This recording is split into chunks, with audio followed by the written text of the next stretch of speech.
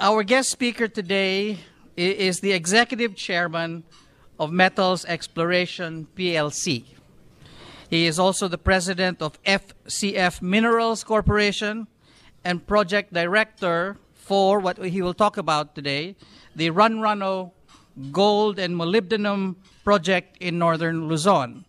For those of you who do not know what molybdenum is, we'll ask our speaker to tell us.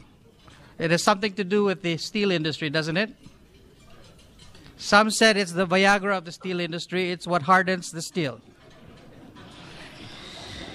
He has over 37 years' experience in the mining industry and encompasses a wide range of management, operational, mine development, and feasibility study roles. He was managing director of Highlands Pacific Limited from 1997 to 2007, where he implemented the feasibility study on the Ramu nickel laterite project in Papua New Guinea, and subsequent sale of a majority interest in the project to a major Chinese corporation. He was also responsible for the feasibility study, development, financing, construction, and commissioning of the Kainantu gold mine, also in PNG, and the management of a pre-feasibility study on the Frida River porphyry, copper, and gold deposit, also in Papua New Guinea. He has extensive experience in the implementation of major project feasibility studies, equity raising, investor relations, debt financing, working with traditional societies, government negotiations, and all aspects of project development. He's a member of the Australasian Institute of Mining and Metallurgy and the Australian Institute of Geoscientists. Ladies and gentlemen, please put your hands together to welcome the gentleman who will speak to us on the topic called Runruno Today and the Future, Ian Holzberger. Well, thanks very much, Leo, for the glowing introduction. I guess I need to disappoint you first up. Moly isn't the Viagra of the steel industry. It's actually an elasticizer, so it has exactly the opposite effect. And it tends to be used in line pipe. So it's actually used extensively in hydrocarbon line pipe to make it more elastic and more flexible in kind of earthquakes and various other disaster-type situations. Outside of that, everyone would know moly's in Greece. It's the black crap that gets all over you when you're playing. So it's a very common use. Thanks to Kevin for creating the Mining Club and for the opportunity to stand up here in front of you. When he first asked me, I was pretty hopeful I could give you a discussion on the kind of rigging geometry of rowing boats on the Pasig, but there's a kind of topic that I reckon I could kind of tell a story on and get away with. But he's been pretty insistent that I talk about Ramu, so that's the topic.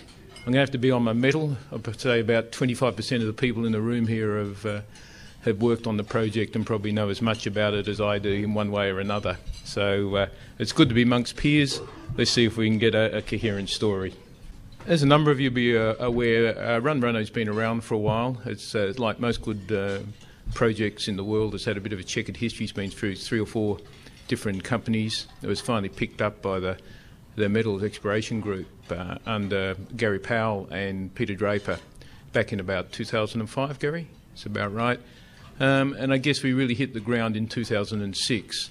I'd like to think of it as being a fairly greenfields project at that stage. There was a bit of limited work in one end of it, but since that time we've taken the project forward to the point that we've now completed a feasibility study. I guess I should get through this. This is what I call my get out of jail free card. It literally says that I'm doing my best to tell the truth, but if I inadvertently say something that's wrong, it's not my fault. So, seeing you've all read it, I'll move on. Okay, I guess we're one of the kind of newer generations, for want of a better word, in that we took the FTAA, Financial Technical Assistance Agreement route. We planned to be 100% offshore owned in the project. We secured that in 2009. It was about a 12 to 15 month process. Status, as I indicated, work really started seriously in 2006. Since that time, we've taken it through a scoping study, a pre-feasibility study, and published our feasibility study in May 2010. We like to describe the project as development ready, It's like most projects, we're constantly running around plastering over the cracks that we know that are there or repairing them. We're doing continuous enhancement. The project that we'll look at today is an improvement on that we produced in the study in 2010. As it stands today, I should say some time back we took a view that we could continue spending shareholders' funds by exploring, or we could try and realise the asset that we had in the ground and then from that grow the project.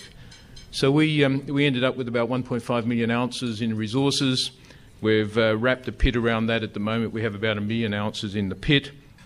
Gives us an operation of about 10.3 years life. We'd like to think very much of that being our starter project, and we'd be looking forward to that to grow both in annual production and ultimate life. The production shown there is around 100,000 ounces a year, slightly higher in the initial years and a bit lower in the later years, as all good mines are. Allows you to catch up later on. CapEx, and I stress that this is mid-2010's CapEx. It is being refreshed now, but about $150 million. Operating costs are under 500, which looks pretty good when we're talking about $1,500 gold price. I hope it stays there. Considerable upside, as I indicated, both to extend the operation but also to produce some co-product, molybdenum.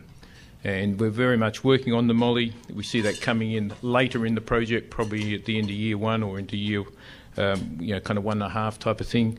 And it has the potential to produce about 1 million pounds of moly as a co-product, additional cash flow of about $15 million a year. Got a lot of things going for it. The project, it's located. I should start before that. Most projects I've worked on in the past sit on geopolitical boundaries. And that's the worst place in the world to sit. This one sits in one barangay, in one municipal and one province. It's made life that much easier, and certainly the earlier workers on that took that advantage and really locked us in with our kind of social corporate responsibility working in the area, and it's been great to come along after that and to pick up with it. Access, today you can drive to it. You always have been able to. It's about 320 kilometres from Manila. That translates into somewhere between 6 and 9 hours, depends on the weather and the roads and all the rest of it. Something is pretty familiar. But we exclusively drive to it, we don't fly. I first looked at the project myself as a bit of a favour for a mate, and unfortunately he's moved on and I'm still here, so it must have been really pretty good. But I looked at it in late 2007, 2008, and I can remember walking out there and walking up the top of the hill with Gary, who's sitting over here, tailings dam, plant sites and all the rest of it. This is actually all there in front of us. It's remarkable, and I kept saying, there's got to be a crack here somewhere, we've got to find it. We haven't, as far as infrastructure and logistics are concerned. So it's 27 kilometres by road from the town, or the joint town is probably a better description of Bombong and Solano. About half of that's cemented or sealed concrete at this stage, then continuing to increase the concrete. It's creeping towards the site every week. The balance is well-formed national road. It's poorly maintained, as you'd expect. So for us, it's a matter of upgrading the road a little in a few areas and then maintaining it going forward. As we stand here today, there is a power line running right to the site. I might say you can see the electrons fall out the end of it. It's not exactly high quality, and we have to do something about it. But the news is good for us in that we can actually use that as an easement, upgrade the power, and tap into the national grid. Try and point out that's the national grid running down past the project. 320 kVA straight off Magat. Plenty of power, 360 megs at Magat. They're producing about 270 at the moment. And sitting at Bombong with a bay for us is an anti-island switchyard. So if you started to design things, you started with a checklist. Many of them are there. And also an all-weather airfield at Bagabag. I was interested earlier to hear Leo saying that part of his strategy is to bring well-experienced Filipinos back to work in the industry here, and that's also very much part of our strategy. We're aligned with that. And we would hope to use the kind of well-serviced Solano Bombong township as a base for Filipino middle and senior management placed there with their families and effectively travelling to work each day. So a lot going for it.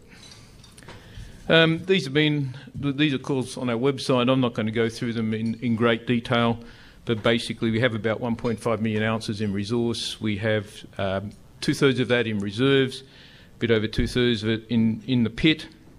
These are all being done by external experts, same people that Crazy Horse and others use here, so well known to the Philippines and to the industry. That's based on, there's about nearly 120,000 metres, 120 kilometres of drilling in there in near 1,000 holes today.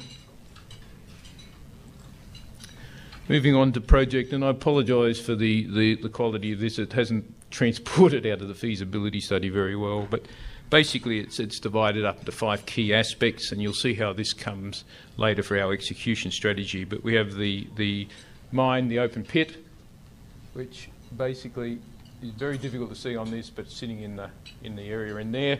It sits on the side of the hill. Ultimately, most of the pit will be above the river level. You can see the Solano River running through, the Sulong River running through the project. Processing plant is divided into 2 components, one on the east side or the mine side of the river, which is the crusher, connected by conveyor to the balance of the plant on the west side of the river. Tailings storage facility will be a valley fill facility. You can see it down there in the bottom of the slide, the big orange blob. Other site infrastructure, so all of our offices and camps and various other bits, and our off-site infrastructure, the road and the power line that I referred to earlier. It's got a reasonably modest footprint for a mine of about 420 hectares. Moving on to the pit, basically conventional truck and shovel operation. A lot of it we see will be free digging, some of it will be obviously drill and blast. For us, the rock is very broken, it's quite soft. This is what we call silica undersaturated rock. There is no quartz in this thing. It is quite friable and will break up.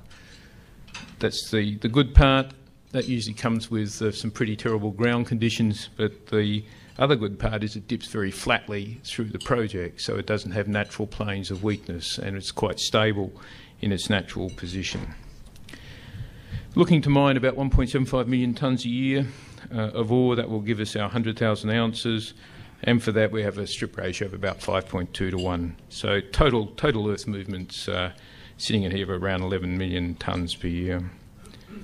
We're looking at a neat strategy. I think some pre-strip and the first 3 years of mining will be used to build a tailings dam wall.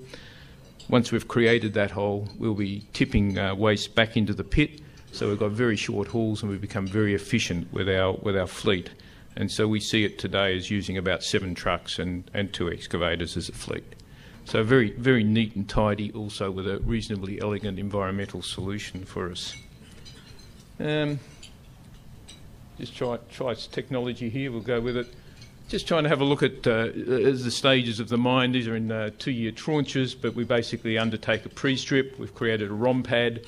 Pre-strip, the material that's been dug out of here creates the starter wall for the tailings dam. Moving out to year 3, you can see we've actually dug a pit. This is the only part of the pit that goes below the Sulong River. All of that material has actually gone into the tailings dam wall to create its ultimate height. From then on, we start taking our waste and putting it back into the mined out pit. While this is pretty schematic, bear with me, it won't be that smooth, but it demonstrates it fairly clearly as we step through the mine, rehabilitate the mine back to ultimately rehabilitation. Hopefully that doesn't occur. I don't want to see that in year 11 because I want this thing to be going for another 10 or 15 years. But that's what our final mine rehabilitation plan says today. A processing plant. It's not conventional. There is not another one of these in the Philippines. We do have a refractory ore, or certainly partial refractory. About 50-55% of our gold is free, and we can actually recover it using gravity techniques, although in a process plant it'll be less than that. It'll probably be about 30. The balance of it is refractory or double refractory. It's very hard to get, so we have to go through an oxidation circuit to achieve that. We've looked at all the conventional circuits, the autoclaves, roasters, and whatever. I guess to cut to the chase, they're too capital intensive for a project of this size. They're too difficult to operate for a start-up operation. And so we've selected BIOX. We've selected it for good commercial and operation reasons, and also because we get excellent recoveries. We undertook about a 20-tonne pilot plant in South Africa to demonstrate the application of the BIOX technology. BIOX, as it implies, is based on little bugs chewing up the sulphur. They love the sulphur, they love air. So we put them in a tank, we keep them nicely comfortable at about 42 degrees. We put huge, humongous volumes of air into the tank. And as long as we do those things, these things will eat sulphur to completion. And we're seeing recoveries in excess of 90–95% using this process. So it's very, very good for us. There's about 13 or 14 of these plants operating elsewhere in the world at the moment. After the BIOX, and we use conventional carbon and leach technology to recover the gold. We mentioned earlier molybdenum. Molybdenum's a bit of an enigma for us. There certainly is there is a lot of molybdenum in the project.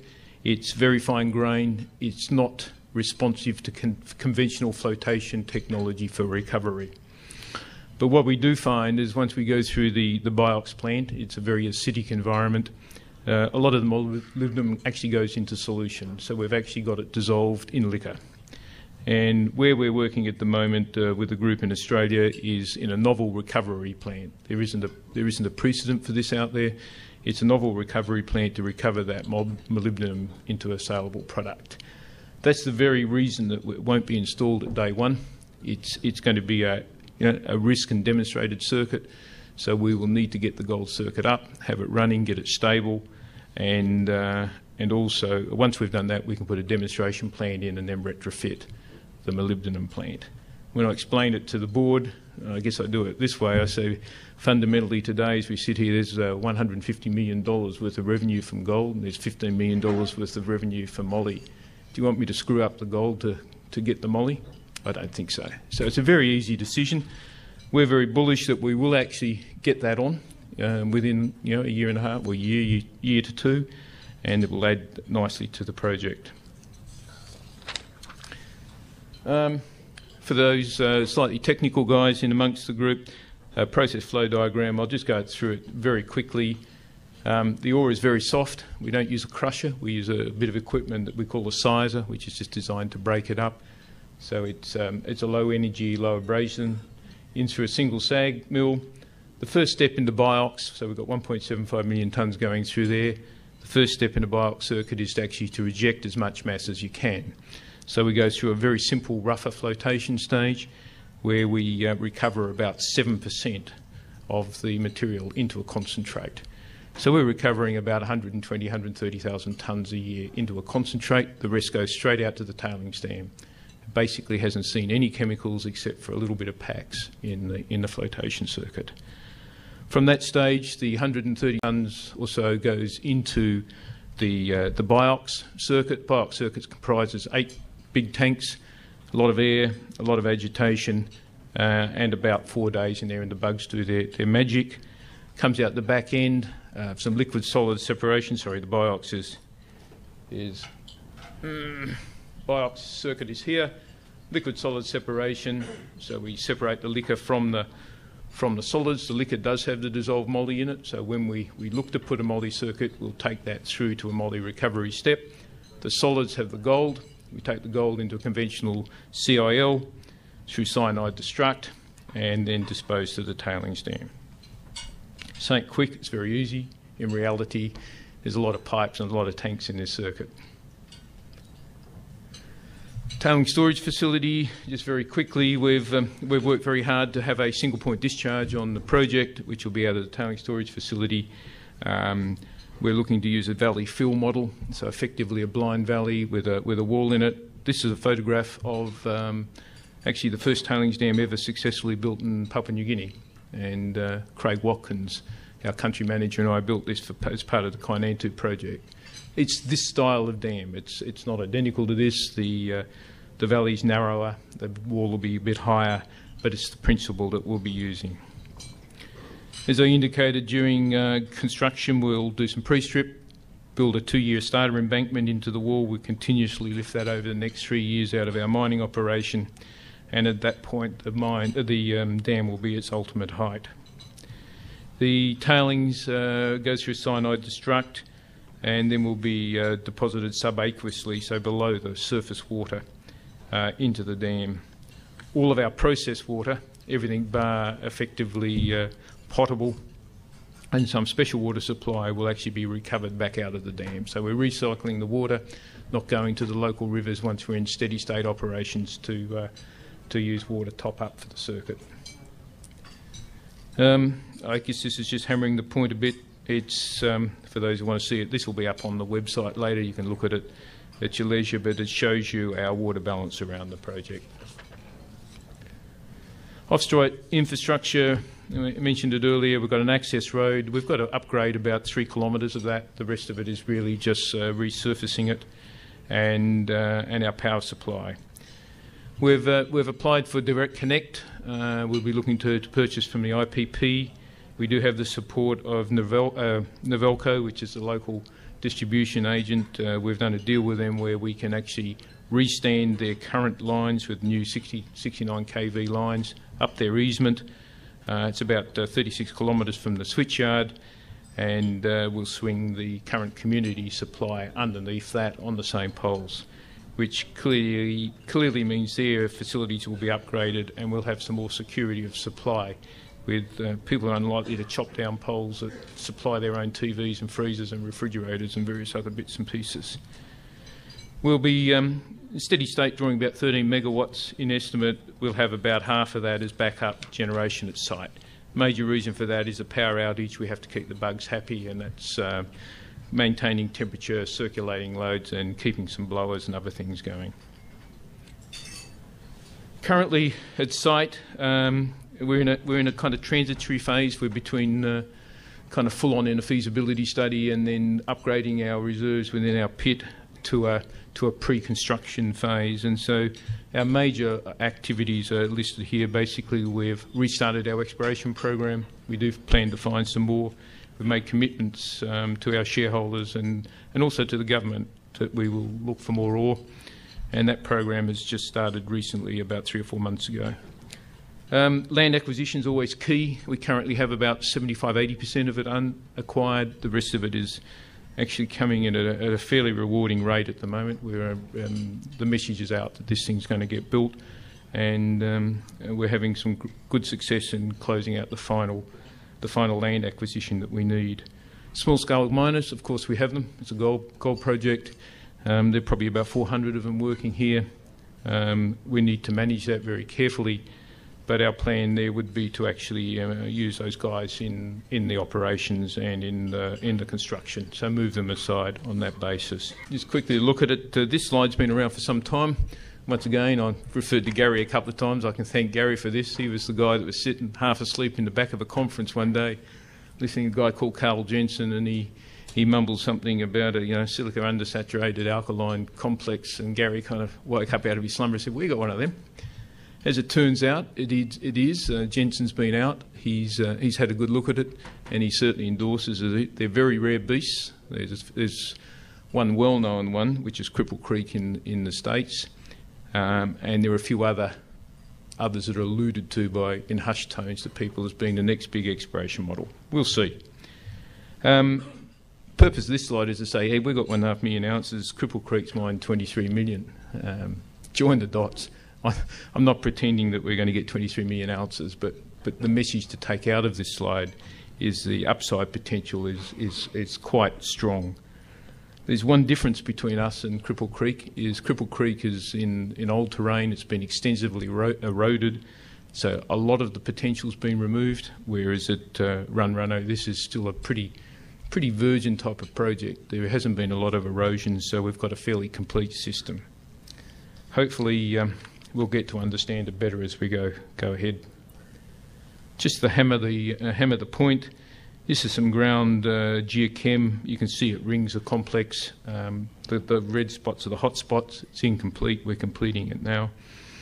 But we've certainly got a good book of targets to follow, and at the moment we have 2 diamond drill rigs committed to this type of exploration, first pass exploration, with 5 or 6 projects that we're going to follow up quite vigorously over the balance of this year. I should also say there is potential for copper mineralisation within the area. These things aren't exclusively gold and molybdenum, but they could have a porphyry type system associated with them, yet to be found.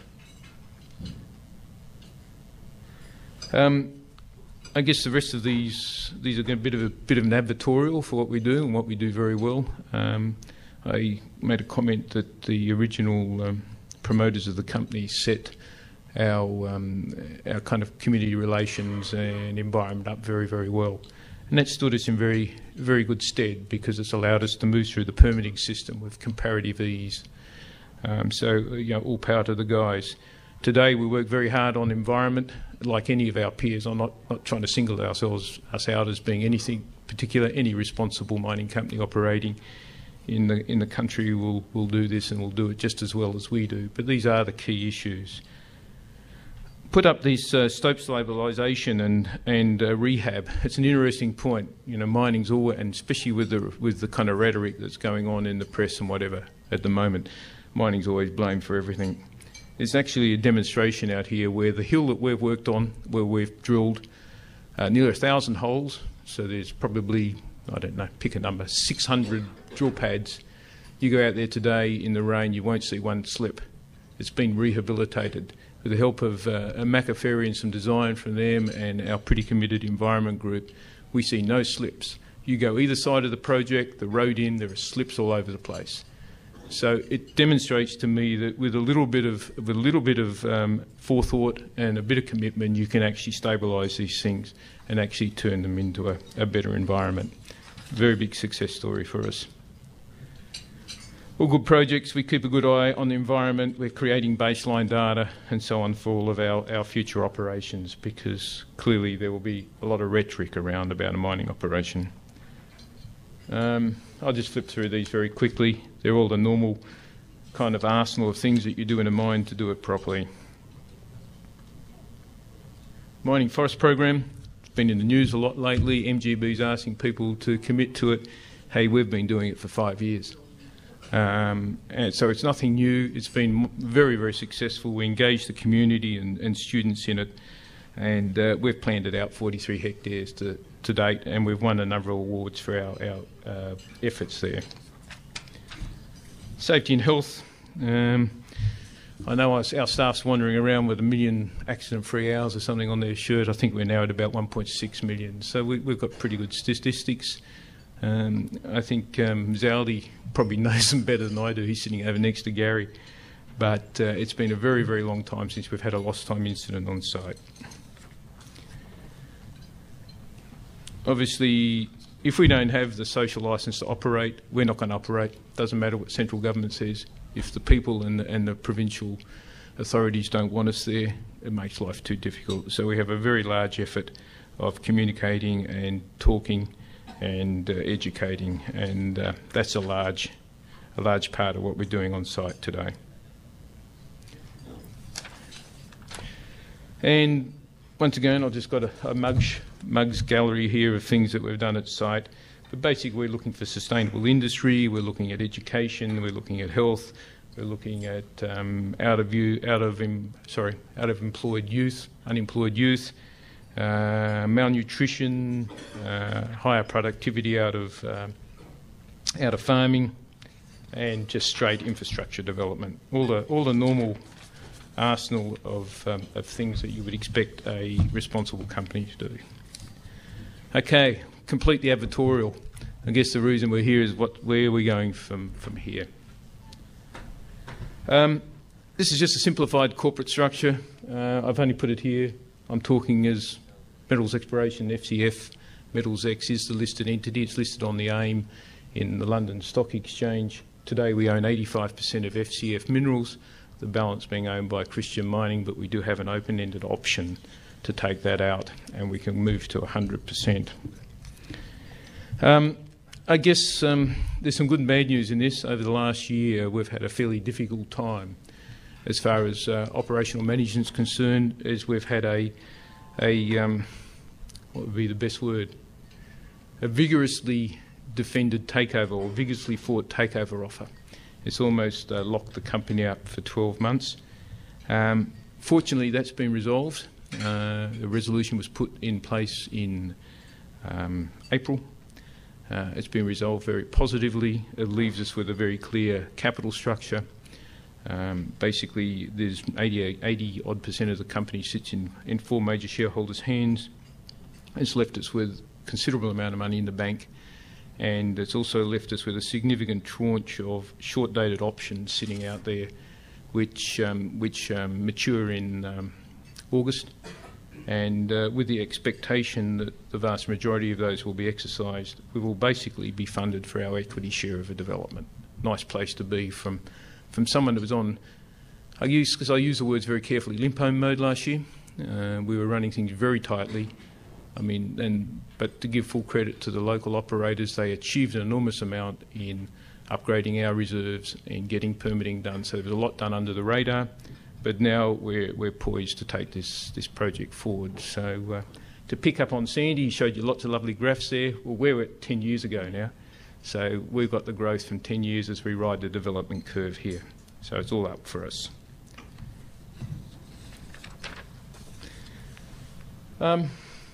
How are we going to do it?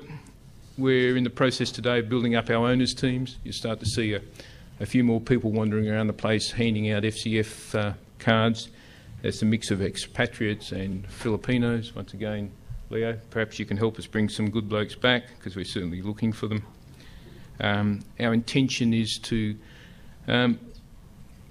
place the process plant under an EPC type execution strategy with an engineer constructor who's got a demonstrated performance, fill the dotted lines in. That's about $100 million, $110 million, probably about 2/3 of our capital will sit inside that major contract. We are certainly quite advanced with Leighton in talking about that, and hopefully we can take that to some kind of finality over the next month or two.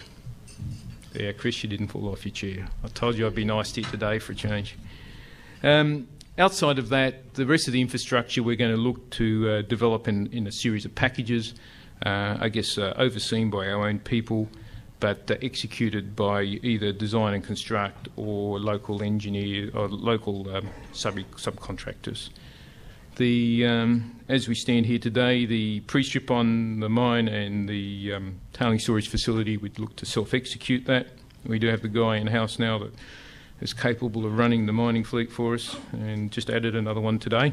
So we're actually getting our people on the ground, and we would do that with our mining fleet. So we bring our mining fleet in early, operate for about 11 or 12 months and build that tailings dam. We're supplementing our own people with a number of very experienced consultants in various areas, especially around the BIOX area and the metallurgical circuit. Wherever possible, subject to skill and price, we'll actually use local contractors. We'd like to see as much of the benefit remain in the province as we can possibly achieve. How long and when? How long's a bit of string? I'm sick of guessing, to be frank. But we've achieved a lot, and I made the comment that the local management is actually miraculous in what they've achieved, and I certainly take my hat off to them. We're effectively, all bar the actual ink on the page, completed our declaration for mining feasibility. It's a monumental step. This will be the second only declaration under an FTAA, the first being the Didipio. And so there's a fair bit of trailblazing being done in that. So between our Filipino staff and Craig Watkins, they've done an absolute magnificent job to get there. Just to give you a bit of a shopping list of things that we needed to do in here. This is basically our permitting list, and there's lots of things here, but this includes our environmental protection enhancements programs, our rehabilitation programs, social development management programs. There's more programs and more acronyms in the Philippines than anywhere else I've ever worked in my life. But we've just sat down with our head down, our backside up, and got through them. One of the things we're particularly proud of, and I think speaks very highly of this, I keep calling it this kind of social licence to operate, is that we got endorsement at 3 levels of local government for the project, so barangay, municipal and province. I think that's probably almost unheard of in here. I'm not saying that we're not without detractors. Of course we're with these detractors, that's life. But the acceptance of the project is very, very high. Where's the DMF at the moment? It's basically sitting on the directors' desks. So how long is it going to take? Were we going to run a lottery or a guessing game later on? I'm quite happy. $10 a throw, guys, and you can all have a date on when we're going to get it. What do we want to do? I've divided this into 2 sections. I'm calling it sanction and pre-sanction. Sanction means that we have our full funding package in place and we start construction of the processing plant. Pre-sanction means the work that we need to do to get there. So we're looking at pad preparation, road construction, probably some detailed engineering on the plant and whatever. We're at a position where today, if we had the DMF, within a month we could actually start those pre-sanction works, and that would be our desire. So I'm suggesting that we would commence pre-sanction in Q3. Financing is kind of well advanced, and I think that'll be Q3, Q4, and sanction around the same boundary, Q3, Q4. If we do that, we could see production in Q2 2013 with a fair wind. Okay, this is where technology fails us here at the moment. I just have to say thank you and then go and show you a video. While you're thinking of a question, I have one for you, Ian. Would you be able to tell us, in terms of a sense of the numbers of people in the community that your mine is in, how many of them would be benefiting from this project of yours by way of improvement through the social development management program, in terms of families or individuals? Yeah. I think there's about 2,000 people in the barangay of Runruno in total. It is a little bit flexible because you've got illegal mining or mining activities, artisan mining. So we do have 2 groups there. One are people that we'd call barangay Runruno residents, others who are, inverted commas, opportunists. We're looking to employ 450, 500 people in operations or so. Within reason, that will give most of the able-bodied men and a lot of the able-bodied women in the valley the opportunity to work. So we found that during our exploration stage that we actually couldn't get sufficient labour out of the barangay, and so basically we moved back down the road to Solano. Thank you, Ian. Any questions from the floor? Yeah, over on your right here, Leo. Further right, all the way to the right, need a cheese platter. Please stand and give your name and affiliation. Johan Raadsma with Crazy Horse. It's an easy one, Ian, I think. I'm familiar, 2 parts. I'm familiar with the FTA process, but do you still have to, unlike on the surface rights and water rights, still have to have a separate 60-40 company? How does that work? Yeah, and the second part of my question is, you mentioned a lot of permits, but do these biox bacteria, do they need work visas? It's actually interesting, the bugs. I'll answer the rest of the question in a minute, but the bugs is something I didn't like. Traditionally, I was a pressure oxidation guy, having worked in Porgera and various other places. Didn't like bugs because I had a checkered history in their early days. But once you get to understand how it works, it's really interesting. And so the bugs that we actually grew, they adapt to your ore. So you do get a very specific strain to your ores. So we've got these guys sleeping in South Africa and Joburg at the moment in freezers, kind of waiting to be relocated to Runruno. And pretty early in the process, we actually get them over and we adapt them. We wake them up, start to build them up so that by the time we put the ore in, they're pretty hungry and ready to work. Yes, you're right. Very clearly, in real property assets, water rights and whatever, we have to absorb the 60-40 rule, which is a bit of an enigma. It's a bit of a disconnect in the law, because effectively under the FTAA, once you get it, all the land is declared mining lands, and you've got all these rights granted to you under the FTAA, but you can't actually own it. So you do have to put a structure in place. First of all, Ian, great talk. We're all very keen to see this project go ahead, particularly that it's so close to the Didipio project. Interesting that you've gone down the path of BIOX. The con itself, will that be an arsenic-rich con? No. One of the interesting enigmas with this ore body, and when Gary first showed it to me, I thought he was joking and asked where the gold really was. It is the most boring ore body I've ever seen, and that's reflected in the kind of associated mineralogy. We don't get the antimonies, the arsenics, the mercuries, the lead, zinc that you normally would associate with a inverted commas epithermal style gold. Whether it's epithermal or not, jury's out. It's probably meso. It's higher temperature. For me to say there is no arsenic would be wrong. There is some, but it's very, very low levels. And because of the process, because not only BIOX is biological, but it's also a ferrospheric leach. We're getting pretty down in it at the moment. But when you actually neutralise it, you create ferroarsenate or scorodite, which is extraordinarily stable. It's the most stable arsenic compound in nature. It occurs at the surface. So the little bit, the smidgen of arsenic we get actually locks up a scorodite. And that is the only negative or only other product apart from molybdenum. But assuming that in, say, first quarter of 2012, we have the approval of the DMF, what is your estimate of, are you smiling? Is that it?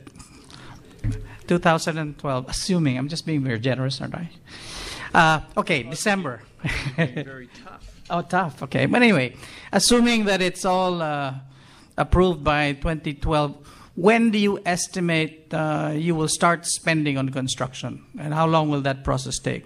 We're looking at starting a form of construction, what we call pre-sanction construction, spending real money on the ground in Q3 this year. This year.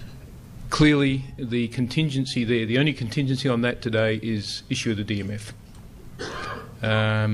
There is nothing left for us to do on the DMF. All the plans have been ticked off, the boxes have been done, and I know where the study is today. It is basically in the director's office. So if it's 2012, to be frank, it sends a very bad message. So I think that would be a very, very, very disappointing outcome. I don't for 1 minute believe it will be. I think it's a lot more imminent than that. Well, that's a good message that we really needed this year. Any other question from the audience? I could probably take one more before we wrap this up. Just to keep it going, Ian. What would the grade of the concentrate be? What would be the gold grade of the con once you produce that? And does that dictate why you're going down the path of BIOX rather than selling a con? Oh, yeah. Mike, selling a con is a joke. I built one of those, and it worked, but it's dreadful game. Your logistics are really tough. It's hard. You add costs. You're at the smelter's behest. It is a tough game. The second part of the answer is, you wouldn't get what I'd consider a saleable grade. And it's always a trade-off between recovery and grade of con. In a BIOX, you actually don't make a gold grade, you make a sulphur grade. The bugs don't give a damn about the gold that just happens to be a byproduct. They actually want sulphur. So we've got a fairly tight window between about 14 and 20% of sulphur grade into the bug plant. That's where we've designed it. That's the scoping, the heat exchangers, the coolers, and all the other dynamics that happen in the tank. The absolute gold grade, I can't answer, and I'm not trying to hedge it. The issue is that in a lab, when we do our gravity test, we pull out about 55% of the gold into the gravity trap. Experience would tell us that in an operating plant, you won't achieve anywhere near that. So we design at allowing for about 30% recovery into the gravity trap. What we actually achieve will only be determined during operations. Clearly, if you don't get it in gravity, you get it in the con grade. So the con grade, effectively, you've got a what is it, 12%, 13% upgrade. So if you've got no gold recovery, you're looking no gravity, you're looking at 20, 25, 26 grams. You're getting gravity recovery, it could be 15 or less. Could be down as low as 12 if you get everything in gravity. On that note, unless there's any... the ambassador. Yes. Microphone, please, for the ambassador. When I was ambassador to Australia, that's when the Mining Act was passed. We had a very exciting time promoting mining to very responsive, excited Australian companies. That was 1995, 96. In a few days, we will send a new ambassador. What do you think will her message be if you look back at your experience in the presentation that you have had today? And I would like to introduce her to you sometime, because I think this is an industry that we can work very well with if we know exactly how we are going to move ahead. Thank you. Certainly that's a curveball, but anyway, I'll have a go at it. Look, let me stress that while I speak with an Australian accent, I'm an English company. So my shareholders, my support is coming out of London or out of greater out of England. So let's identify that. Also speak with an Australian accent, but I happen to think Australians are very parochial in respect to developing countries. They have love-hate affairs with them, and I won't go any further than that with it. I've had an association in one form or another with the Philippines on and off since my first visit was in '85, which is a fairly interesting period of Philippines history.